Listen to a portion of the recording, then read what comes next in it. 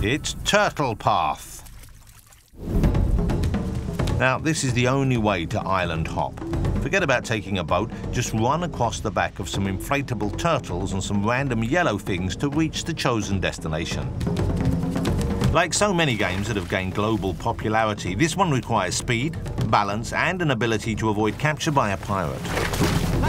The general reminding his troops that whatever they think of this game, they can all agree on one thing: it's better than Pirates of the Caribbean. Dumb will take the maiden voyage on the turtles, and he Titanics. It's like he hit an invisible iceberg. Never mind, Dumb isn't going to waste his shot at fame. And like the Titanic, that's not gone down well. It's a no from me. Tan goes next, demonstrating the slow and steady approach. Now that has a success rate in this game of precisely 0%. Like DVDs and Prada handbags, she's going to be easy pickings for the pirates. Here he comes, and there she goes. Someone's keen to get this over with. This is the most impressive running I've seen that hasn't resulted in a positive urine sample. Whatever coffee he's drinking, I want one.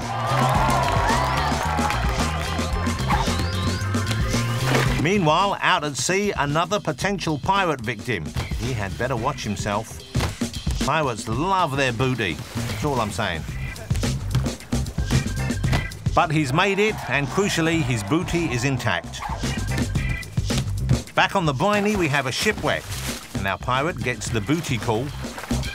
This time, the contestant's not going to be so lucky. He gets boarded, or should that be waterboarded? Still they come, and still they go in. Next to face the turtle test is Sue. Off she goes. And she's staggering from turtle to turtle like she'd had a bottle or two of grog before she set sail. Looks like this is going to be another slam dunk for our pirate friend.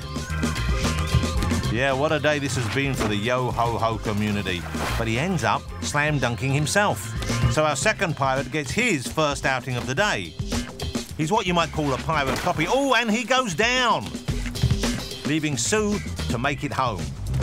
Eventually. Well done, Sue.